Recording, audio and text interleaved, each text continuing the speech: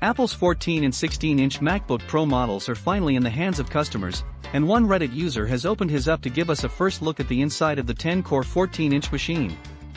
In addition to sharing some great photos of the internals, Reddit user _x_lurker shared some thoughts on the process of getting into the new MacBook Pro. Opening up the new MacBook Pro seems identical to the 2016 to 2012 MacBook Pro models, with Apple using pentalobe screws and clips that need to be dealt with to get inside. The battery is not glued down and is instead held in place with iPhone-style adhesive pull tabs to make battery replacements simpler.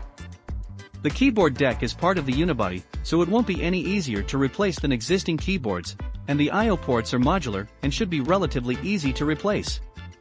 There is a dual fan setup inside the 14-inch model like the 16-inch model, and the fans are slightly larger than the fans in the old 13-inch MacBook Pro but are smaller than the fans in the 15-inch 2016 model. Leaker L0 VitoDream also shared some teardown images of the 16-inch MacBook Pro model on Twitter. He said the M1 Max chip is really large, with the top-down view showing off the dual fans and heat pipe. A translation of the original tweet is below with more detail.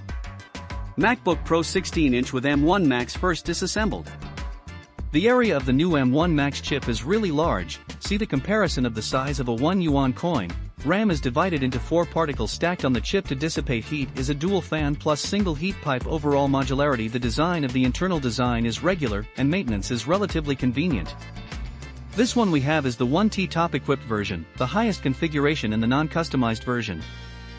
Both the 14 and 16-inch models look similar inside with the dual fan setups and a set of 6 batteries, along with redesigned speaker systems. We should get a more in-depth teardown later this week from teardown site iFixit, which will give us additional information on the two machines.